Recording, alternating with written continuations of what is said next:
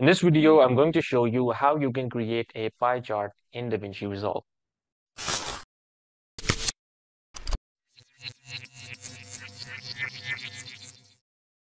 So go over and create a Fusion composition. Head over to your Fusion composition and add a background. Connect your background with the media out, and you can go ahead and change the background color to whatever you want. That is up to you. I'm just going to go with this blue color, dark blue color. So you can go ahead and choose any color that you want. And we're going to do the same thing for our pie chart as well. You can select any color that you want. So for that, you can simply drag a background, and I'm going to change the color to red. You can choose whatever color you want and connect it with the background one. Now we're going to add this ellipse and connect it with the background. So here we have our circle. This will act as the base of our chart. You can go ahead and change the size of this as well, but I'm going to keep this as it is.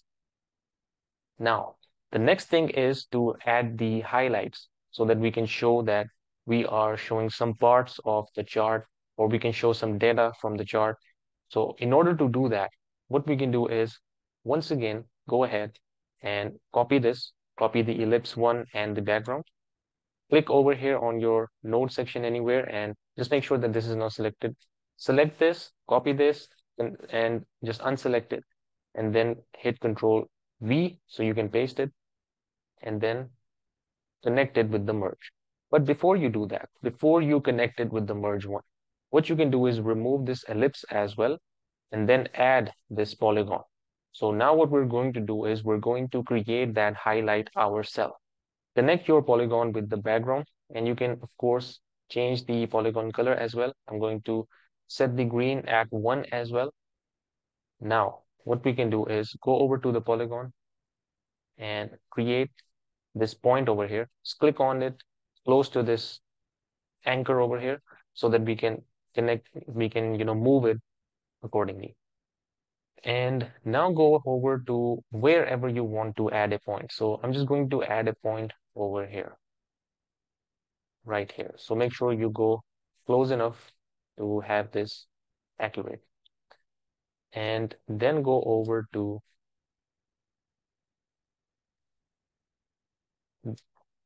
let's go over to this point. And now I'm going to create this point and connect it with our first point. So you can see that we have a shape now. And now let's move this at the center.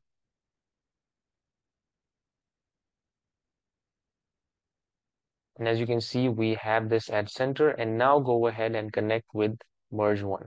So you'll see we have our highlight, but you'll see that this is not round from this side. We can do that manually by going over to the polygon, selecting your points, or what you can do is you can create a point and move it like this. But a better way would be to select one point and then move it around like this. So I'm moving it from this thing over here. Let's do it for the other point as well. This is the only part that will be most hard to do because this will take more time to set it right. So as you can see that this is all right.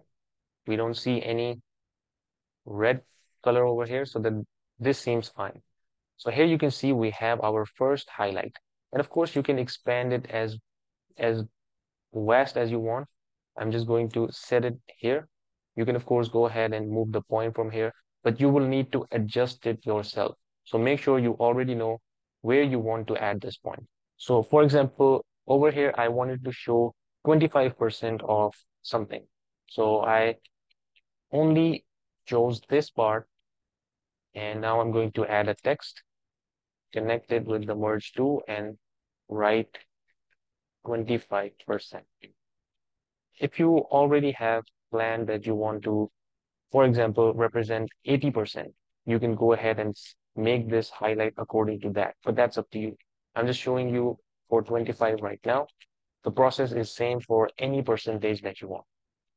And now let's set this color to dark. Just make the color a bit dark, and I'm going to set the font at Open Sans and at regular. You can of course go ahead, choose any font that you want, and let's decrease the size to 0.05.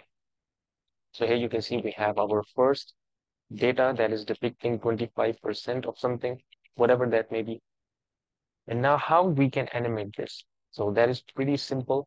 All you need to do is go over to, first of all, select this polygon and hit Control C. So just make sure that you copy this polygon over here and then Control V so that we have a copy of this polygon.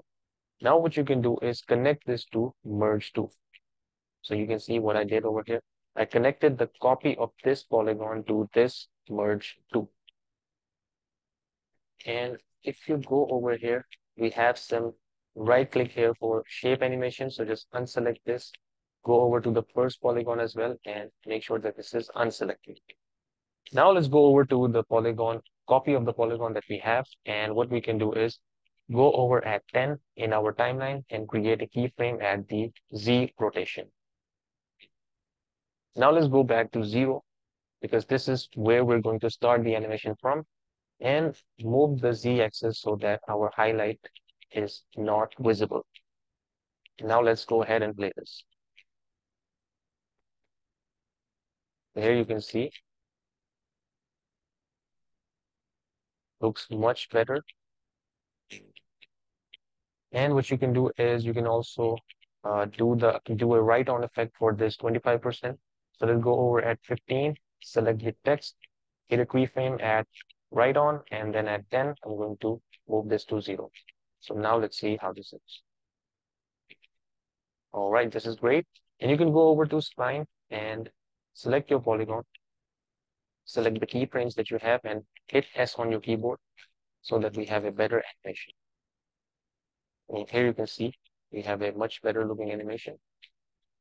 And of course, you can adjust these points. If you think that this is not right, you can just go ahead and adjust that. So that's up to you. This will take some time, but once you get it right, it will look much nicer. Now we have our first data that we want to depict. We have the first highlight. We are showing that we have a 25% of this chart. We are highlighting that. But what if we want to add more of these? So that is pretty simple. All you need to do is copy the polygon and the background that you already had and paste it.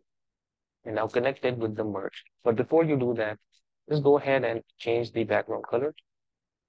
So let's go ahead and change the background color.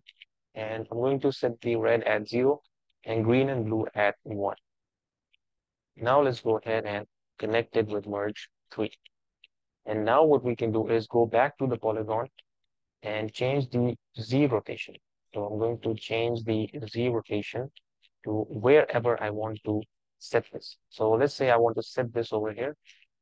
And this time we are going to once again copy the polygon and we will paste it over here. And this will again be used as a mask. But before we do that, before you actually create a copy of this polygon, we need to set this point so that this is connected with our first highlight. So you can simply just drag this and move this so that this fits.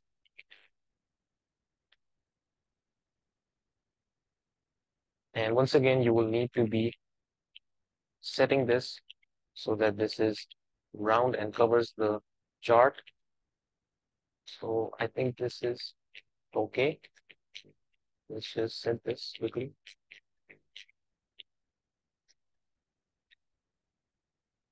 All right, so this looks much better now. And now what we can do is we can also animate this one as well. So let's go over and see that we were creating this highlight at 10.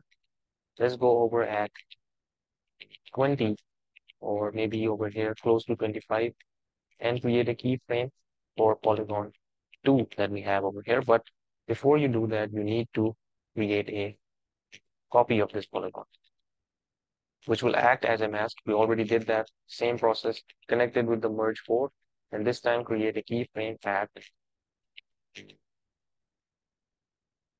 Z rotation, and then go over at 10 and then move this out of the screen like this. Now let's play this. So here you can see we have a nice looking animation, and we can also go over to spline once again and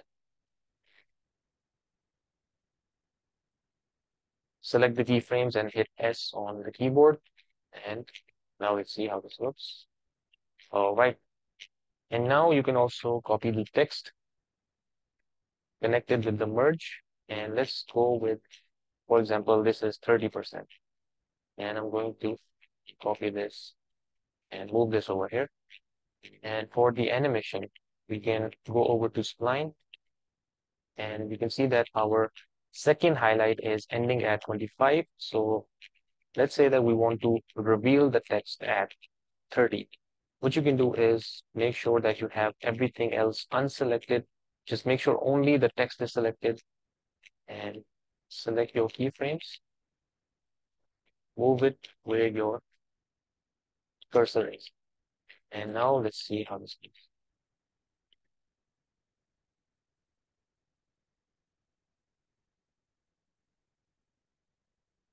Okay, so there is a bit of a problem, but let's go ahead and remove these keyframes. Let's create it again. Let's go over at 25 and create a keyframe for text at 0. And then at 30, let's reveal this image. So this is our final animation. Let's play this.